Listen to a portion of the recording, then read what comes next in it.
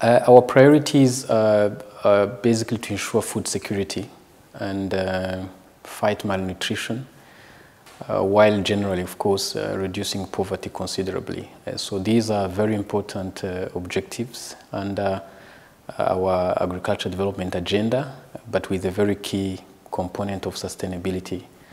Because over the years we've developed in the agriculture sector through quite a number of investments. And so this is the right time now to think about sustaining all the efforts we've put into this sector. And we believe we are on the right track. We've been able to sustain a growth of about 5.6% over the last 5 years for the agriculture. And the future is even more ambitious because we want to achieve 8.5% growth over the next 5 years. And this will also contribute to continue reducing poverty because the aim for the country is to consider about 2 million people who are going to be left out of poverty. And we believe that the agriculture sector will keep contributing to this kind of achievement. We invested in institutions, first of all, because we had to have the right institutions that will deal with agriculture development.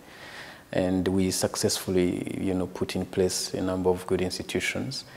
And then it was also about investing in some infrastructure to really back up any other subsequent investments that were to be put into the sector by the public sector, but also by the private sector. So we put in place irrigation infrastructure across the country. We have now reached about 30,000 hectares of irrigated land. We invested in extension services where people in the rural areas are able to access services in terms of inputs, trainings, and many other aspects of services.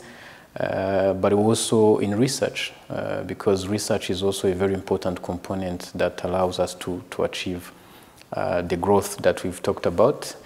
And we will continue doing that. We are also investing and have invested in feeder roads. These are rural roads to allow the surplus of production that we've been able to secure to access markets or to reach markets. And this is important. So going forward, we want to, to continue investing, but now looking at the sustainability, meaning that the private sector will have to come on board so that we can form public-private partnerships that are strong enough to sustain this growth that we have achieved so far. FAO has been already supporting, and we very much appreciate the support we've been getting in many areas, particularly by bringing technical assistance in many areas. And so going forward, as we continue mentioning this element of sustainability, we want more policy advocacy in some areas that we've identified. So as part of the discussions we had, we are seeing FAO putting more support in managing natural resources. And I was mentioning irrigation. We believe that our land needs to be better managed. So FAO committed, and we are very pleased to see that it will be supporting us in better management of our natural resources. We also discussed research, and more efforts will be put into that. But also, and very importantly, we talked about private sector involvement and value chains development in sustaining the agriculture sector. So these are the key areas, but of course there are others that going forward our partnership will continue putting a lot of efforts in. Well, this is a leadership that really is right on the ground, that provides solutions on the ground. It's really beyond just coming up with good policies and strategies. Is about implementing them, but also implementing them timely.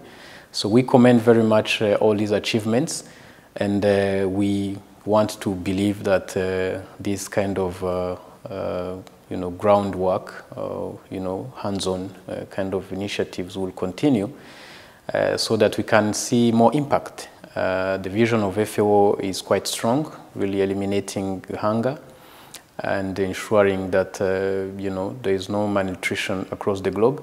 So this requires really people to be on the ground, and that's the only way we will see the impact, because the impact is seen in people that are no longer hungry, that are no longer affected by malnutrition. So we hope this vision will continue, and in fact, our vision as a country also fits very well within the FAO's vision. So I think the collaboration we've been having and that we're going to continue to have will allow us as a country, but also FAO as an institution that deals with countries, to make sure that we implement very hands-on initiatives that will allow us to see, a bright future for our people.